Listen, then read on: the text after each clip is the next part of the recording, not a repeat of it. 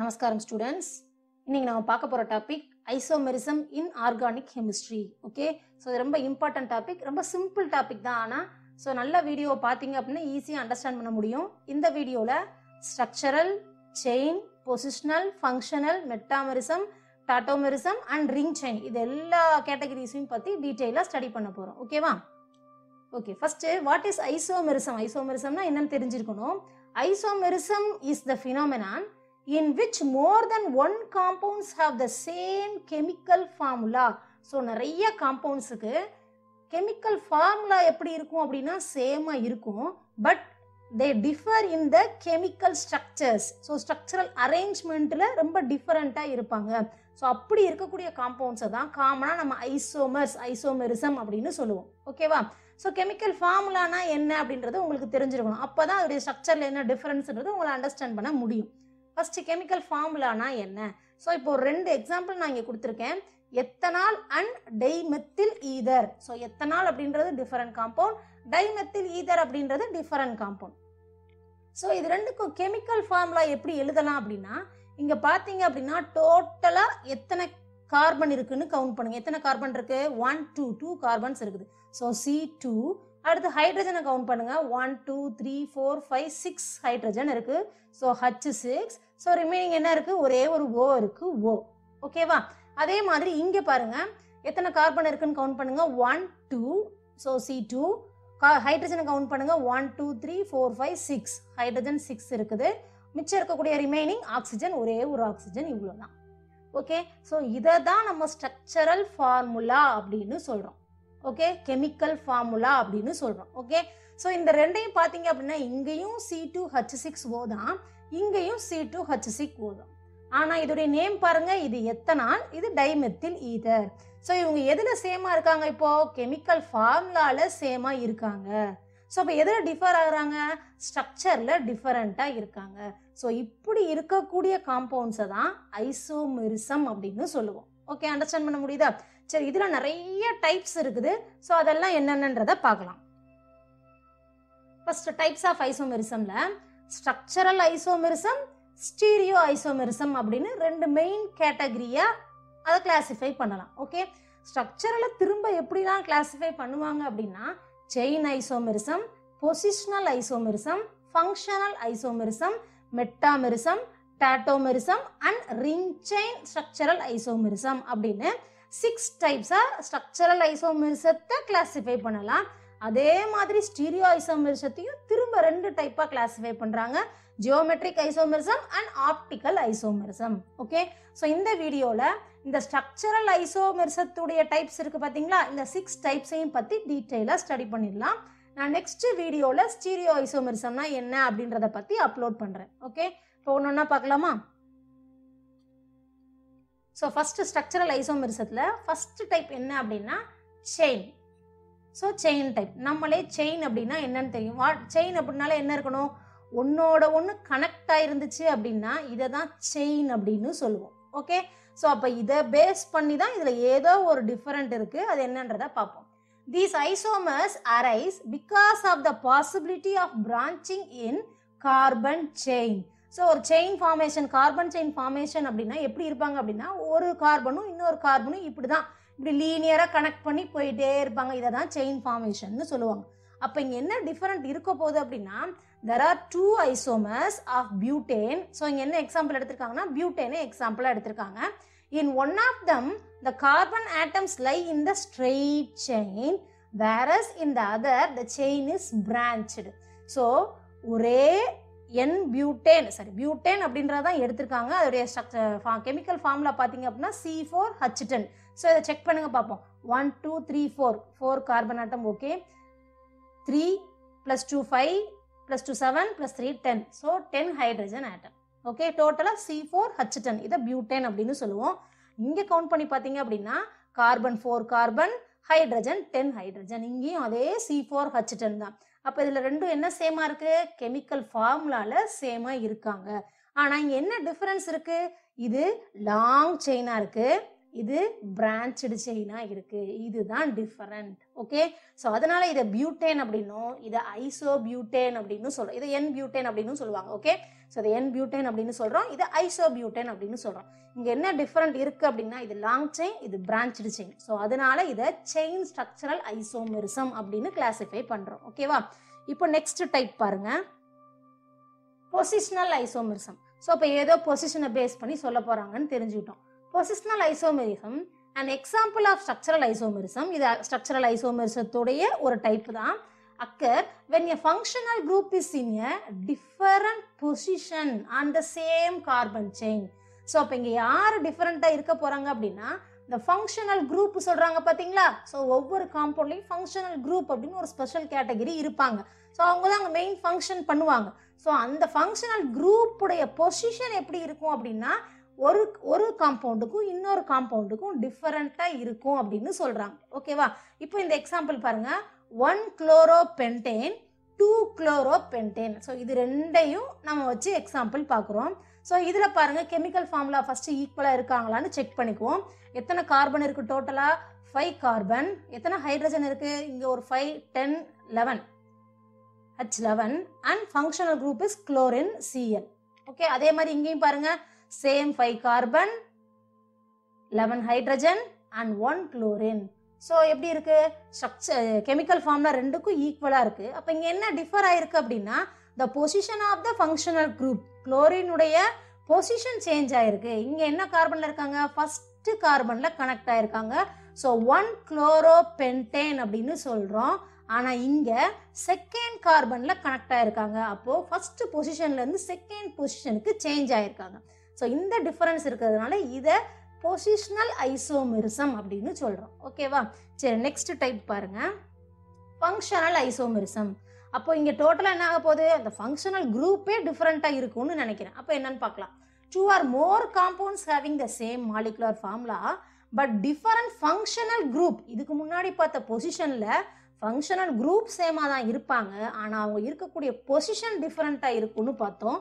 இங்க என்ன சொல்றாங்க? ஃபங்க்ஷனல் ஐசோமெரிசத்துல டோட்டலா ஃபங்க்ஷனல் குரூப்பே எப்படி இருப்பாங்க அப்படின்னா டிஃபரெண்டா இருப்பாங்க. ஸோ இதுக்கு எக்ஸாம்பிள் என்ன சொல்ல வராங்க அப்படின்னா C2H6O கெமிக்கல் ஃபார்முலா. ஸோ இதை கவுண்ட் பண்ணி பாருங்க, C2H6O. இங்கேயும் பாருங்க C2H6O. ஸோ கெமிக்கல் ஃபார்முலா ரெண்டுக்கு எப்படி இருக்கு? சேமா இருக்கு. ஓகே, அப்போ இங்க என்ன டிஃபரெண்டா இருக்காங்க அப்படின்னா எத்தனாலையும் டைமெத்தில் ஈத்தரையும் நான் கம்பேர் பண்ணியிருக்கேன். ஸோ எத்தனால் அப்படின்னா ஃபங்க்ஷனல் குரூப் என்னவா இருக்கும்? OH குரூப், ஆல்கஹால் குரூப் தான் வந்து ஃபங்க்ஷனல் குரூப்பாக இருக்கும்.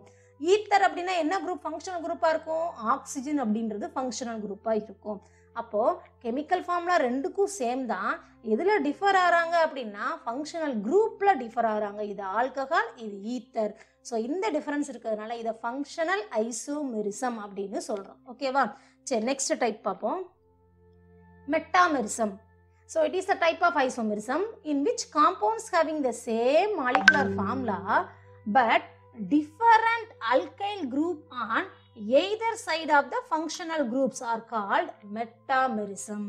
So இப்போ இங்க என்ன நடக்க போகுது அப்படின்னா அல்கைல் குரூப் ஜாயின் ஆயிருப்பாங்க பாத்தீங்களா? மெத்தில், எத்தில் அதெல்லாம் சொல்லுவோம்ல, ப்ரோப்பைல், பியூட்டில் அதெல்லாம் சொல்லுவோம் பாத்தீங்களா? அதை தான் வந்து அல்கைல் குரூப் அப்படின்னு காமனா சொல்லுவோம்.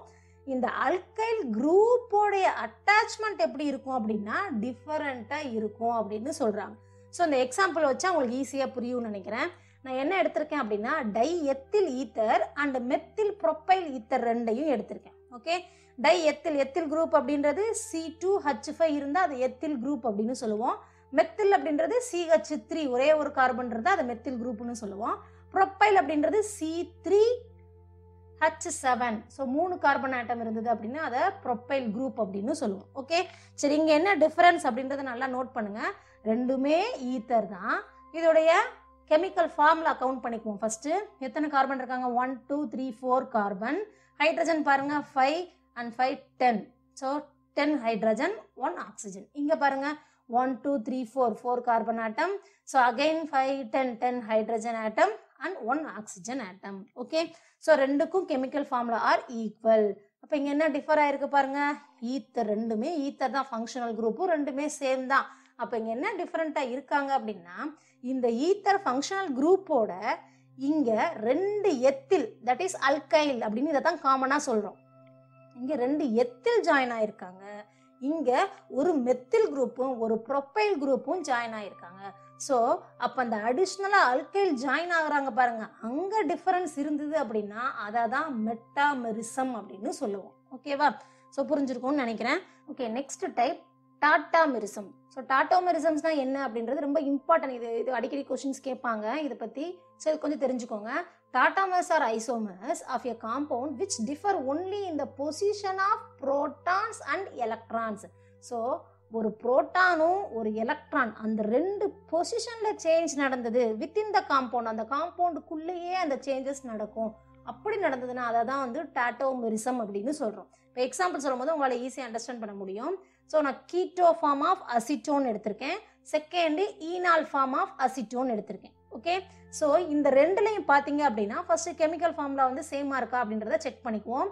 3 carbon and 6 hydrogen and 1 oxygen ஆட்டம். இங்க பாருங்க அதே மாதிரி 3 carbon 6 hydrogen and 1 oxygen atom. So இதை கீட்டோ ஃபார்ம்னு சொல்றோம், இதை ஈனால் ஃபார்ம்னு சொல்றோம். ஏன் கீட்டோன் அப்படின்னு சொல்றோம்? இங்க டபுள் பாண்ட் ஓ இருந்தா அது என்னன்னு சொல்லுவோம்? கீட்டோன் அப்படின்னு சொல்லுவோம். அதனால கீட்டோ ஃபார்ம் அசிட்டோன் அப்படின்னு சொல்றோம். ஈனால் ஃபார்ம் அப்படின்றது OH குரூப் இருந்தது அப்படின்னா அதை ஈனால் ஃபார்ம் அப்படின்னு சொல்லுவோம். அதனால ஈனால் ஃபார்ம் ஆஃப் அசிட்டோன் அப்படின்னு இங்க மென்ஷன் பண்ணியிருக்கோம். ஓகேவா? சரி, இப்போ கெமிக்கல் ஃபார்ம்ல ரெண்டுக்கும் சேம் ஆயிடுச்சு. அப்ப இங்க என்ன டிஃபரன்ஸ் இருக்கு அப்படின்றத நல்லா நோட் பண்ணீங்க அப்படின்னா உங்களால அண்டர்ஸ்டாண்ட் பண்ண முடியும். இங்க ஆக்சிஜன் டபுள் பாண்ட்ல கனெக்ட் ஆயிருக்கு. இங்க பாத்தீங்க அப்படின்னா இந்த டபுள் பாண்ட் இங்க வந்துருச்சு. ரீசன் என்னவா இருக்கும் யோசிச்சு பாருங்க. கார்பனுடைய வேலன்சி 4.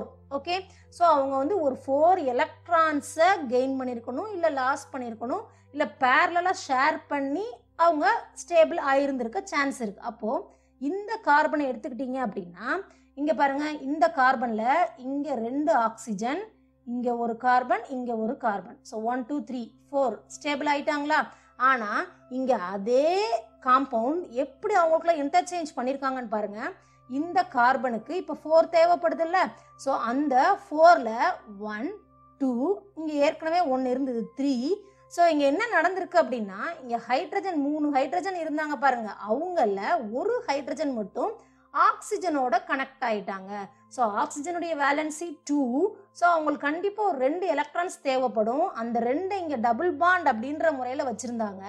ஆனா இங்க என்ன பண்ணிக்கிட்டாங்க அப்படின்னா ஒரு ஹைட்ரஜனை எடுத்து ஒரு பாண்ட கார்பனுக்கும் இன்னொரு பாண்ட ஹைட்ரஜனுக்கும் ஷேர் பண்ணிக்கிட்டாங்க.